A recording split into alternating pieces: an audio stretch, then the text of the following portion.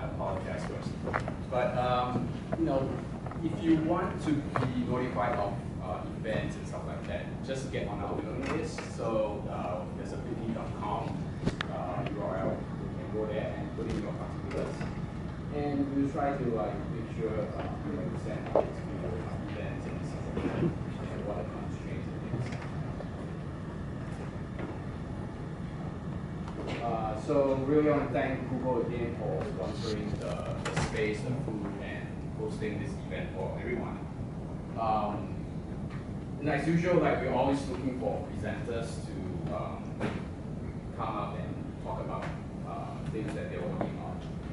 So it doesn't have to be technical. So for example, you could be talking about how you design your Android app. For example, material design, something relatively new. I hope everyone got really good, interesting insights from Maury's presentation. So as long as you have something to share about developing an app, marketing, promoting, or even if you are working for a startup, you want to talk about that. What's startup like? Working for a startup is like. So feel free to send me your topic suggestions, what you're going to talk about. So my contact is at my kang.turtle@gmail.com.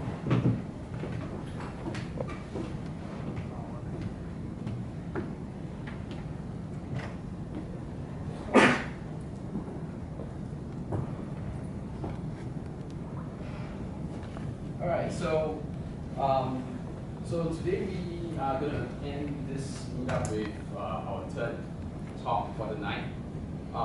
This is going to focus on how we can build a messaging app using Firebase and PicoCandy. So, how many of you here are developers? Okay, cool. So, this presentation is going to show you a little bit of code, but I kind of structured the presentation such that we don't really dive too deep into code because that gets a little bit boring. So hopefully, you guys will be able to work with me on the slides. So my name is Kang. I work for a local startup called PicoCandy, and I'm the CTO and developer. I'm the first developer at PicoCandy. I pretty much started the company with my co-founder, Jeremy. And I'm also the founder of SG Android Developers Meetup. So we started this meetup last year. And we try to have a meetup every month.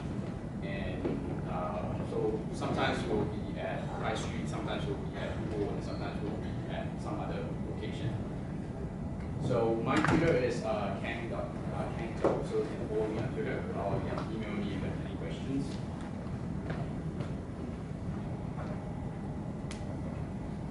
So why messaging? Because everyone that I've been talking to, they've been doing some sort of messaging app. It seems like most mobile startups are building apps that has some form of messaging feature. So this messaging feature will allow users to send message to one another. And the really interesting thing about messaging apps are they are really easy to monetize. So for example, Line app is one of the top apps in the App Store that's non-gaming and has the most revenue, and it's a messaging app. So that's why I think there's a lot of startups are venturing into how to incorporate messaging into their application. Of course, there's exception like WhatsApp that doesn't really make any money since they got acquired. And messaging is used by everyone every minute. So when you're trying to build a mobile app, when you think about building an app that's really used by a lot of scale, messaging just comes naturally. That everyone's going to be using the messaging feature within your application versus like a game that you play for 10 minutes maybe when you're bored and sometimes you don't play. So messaging is kind of coherent to our activity. So when I thought about building a messaging app, when I was working on this talk, I was thinking how to really easily get how to help developers get up and going with building a So when you want to build a messaging app, first thing you need to think about your backend, right? Where do you store your data, things like that. But as developers, we really don't want to, put ourselves in a position to think about how we want to affect the backend, what kind of database we want to use, and stuff like that. So I came upon Firebase, which is a really interesting product. So on Firebase website, what kind of like the one sentence tagline is they're a powerful API to store your data, and it synchronizes your data across whatever, like web, your Android app, iOS app, anything. Like it's cross-platform, and they claim that it's scalable. So to me, what Firebase really is, I kind of listed there as a developer. So I think of Firebase as a data store. It's not like a database. It's a place where you store your data, right? So so you try to move away from the typical database and analogy. And what it does is it provides like real-time synchronization of your data between like your app and the database or Firebase. And when you think of Firebase, you really think of URLs. So I'm sure everyone here knows what an URL is. And then we'll go into what this URL scheme is really like for Firebase.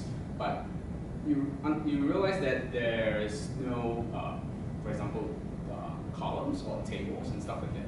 So that's how Firebase shine for me as a developer to get this up and running. You don't have to think about my database, my table, how should I structure my columns and stuff like that. And then most importantly is cross-platform. And so there's all sorts of SDKs that you can use for the various platforms that you're building for.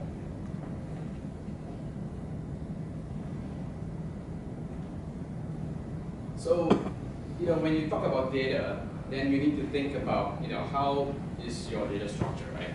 So if you already know JSON, okay, who's a developer here that doesn't know JSON? Yeah, everyone knows what JSON is. So you see it's very intuitive to developers. You think of data as JSON, and like I mentioned earlier, there's no tables, there's no records. You think of your data as just one giant JSON tree. And everything becomes a heap within that JSON, within the existing JSON structure. So just a snippet of JSON there that kind of shows what a message looks like if you're thinking of building this messaging app.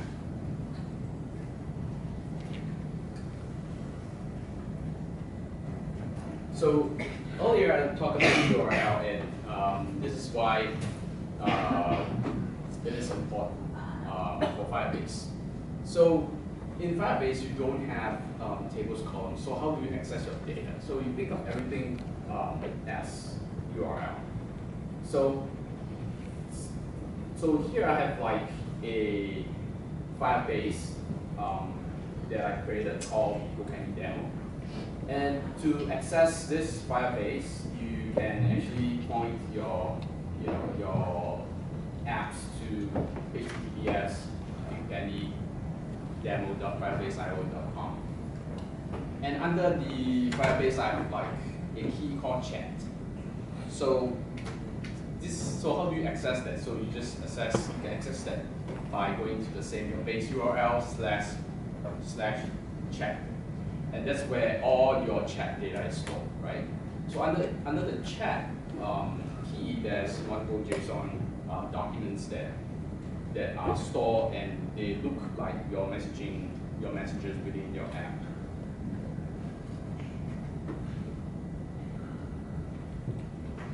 So when you think of how you want to build a messaging app, I'm trying to dumb down so that it becomes easier for everyone to understand. So we talk about channel. Channel means like we think of messaging channel means like this data stream, right? And who is subscribed to this channel, for example. So in your messaging app, you say, for example, you have a group, right? Group the group is represented by channel, and you have your participants, right? So you can easily represent that using the JSON structure. So the channel name is, so for example, I have an Android underscore iPhone. It is a channel that I built specifically for this chat loop between these two participants. That's me, Android and iPhone. So under the participants, I have like the name of those participants within that messaging string. So my messaging data structure is pretty straightforward. Like, of course, you can have nested structure within your JSON, but just to make it really easy for everyone to understand. So I basically these three main properties. The message, so the message is pretty much the message key is pretty much what your payload for your message is. So imagine if I send someone hello, and that's what I will store in the message field. And then the author is who's the sender, right? And the type. Is it a text message or is it a sticker message?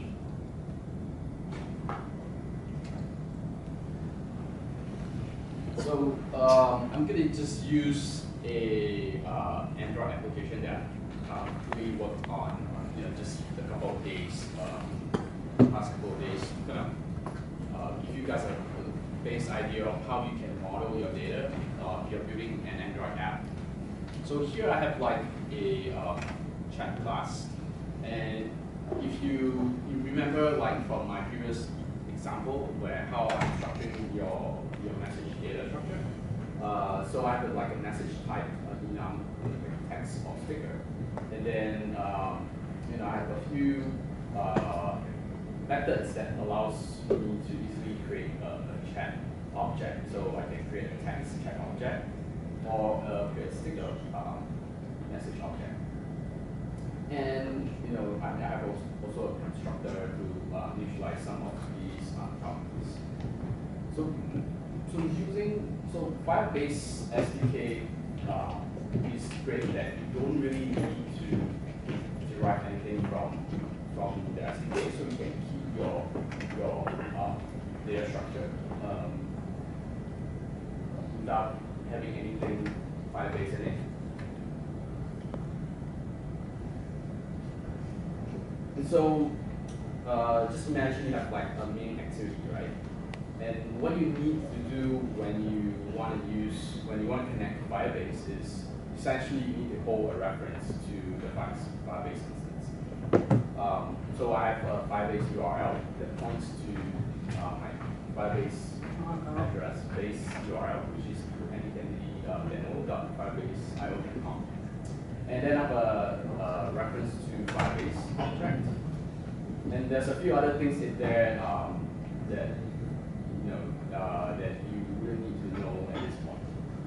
So on your onCreate, what you need to do is just set the Android context to the Firebase class and create a new Firebase instance and point.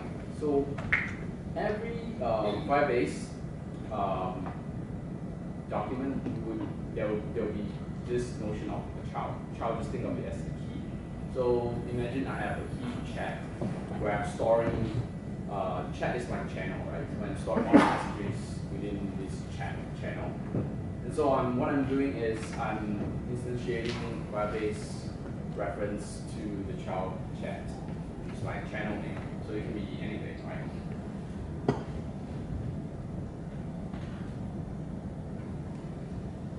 So what I have here is a really simple routine to send message. I'll let you guys kind of like, read through it and see if you can spot. So a lot of the stuff there, in that main routine is all Android stuff, like code you need to get inputs from your user interface and stuff like that. But most importantly is that one line there, ref.push.setValue. So what that does is what you need to save your chat message to Firebase. So just one line of code. So it takes your automatically serialize it as JSON and save it to Firebase. So in this routine, what I'm doing is I'm grabbing whatever that's in the text view, and then creating a chat object that's a text message, and sending it and saving it to the Firebase reference. So that's the reference to our chat class that we created earlier.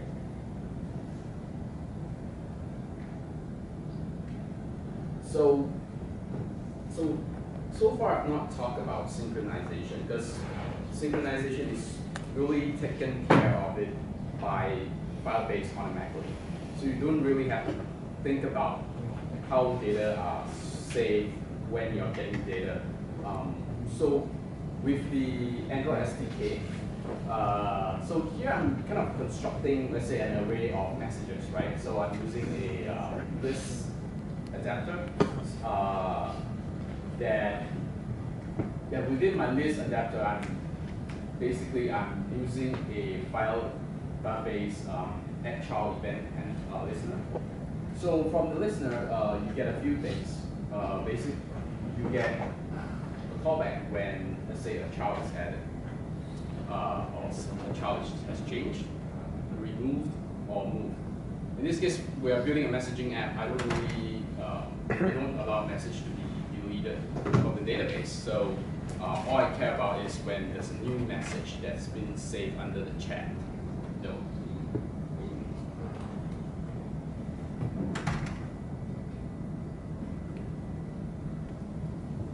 So here's going more into the listener on child added. So there's a lot of stuff happening in here, but basically the magic is when you get a callback, you can get the value from Firebase. And I'm instantiating this adapter based on the model class, which is chat. And so Firebase automatically, the SDK automatically creates the chat objects for you. So all this whole chunk of code is saving the chat messages to the model's variable. And then once there's a new chat message that comes in, you just notify data change. That's how you would do it for this adapter. So when you're presenting your messages, if you're using this adapter, then you should be familiar with your get view, right? So get view, essentially I'm getting the message, the chat object from the models, and then populating it through a routine called populate view.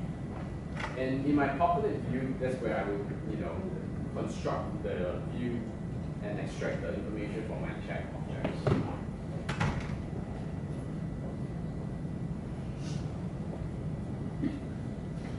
So on here I have a chat list adapter that is standard from the Firebase list adapter. And in my populate view, you can see all I'm getting from this routine is the view itself and also the chat object.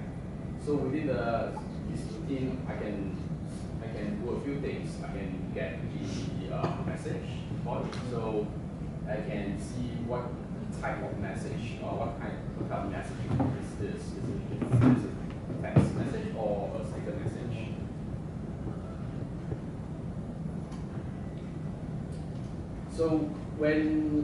So PicoCandy is a sticker store SDK where we provide developers that are building messaging apps the ability to have really great stickers inside your application. As you've seen earlier from the Firebase example, you could send a typical just text message, or you can send a sticker. And in order to send a sticker, you would download our SDK and include this in your Android application.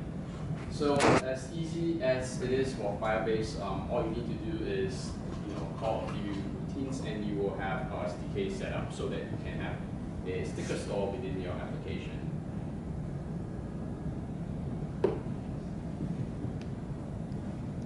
So earlier I showed you how you can send a text message. And so this is just a really simple routine that I wrote up to send a sticker. So when you send a sticker, it's basically saving the URL of the sticker to your Firebase data store. So what I have on the right is just a demo application that I've written up in the past couple of days that uses our SDK, uses Firebase, and I can show you a demo real quick.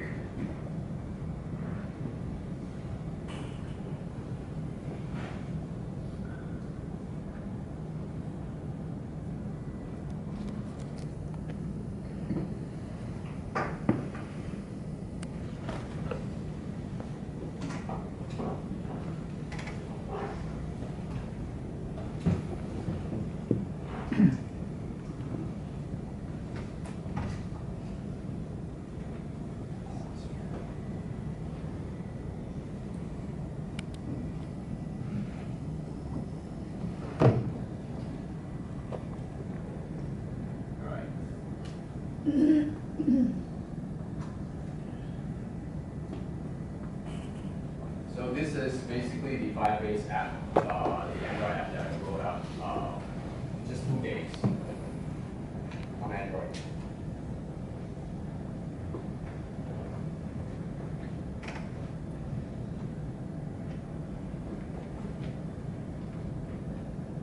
So Firebase is cross-platform, so it's PicoCandy's SDK. So here I have basically a chat room that's set up for 2 participants,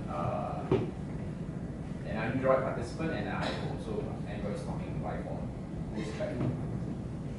So I can just send a message here. So, and you can see it's pretty real time. Not as easily taken care of by Firebase. And it's all, there's, of course, there's more code that I'm showing you that's in the app. But essentially, that's the kind of the code that you reviewed so far are the base structure to get this chat application going. And so in a lot of messaging apps like Line, Kakao, and I don't know, just name one, you'll see stickers within this within the application.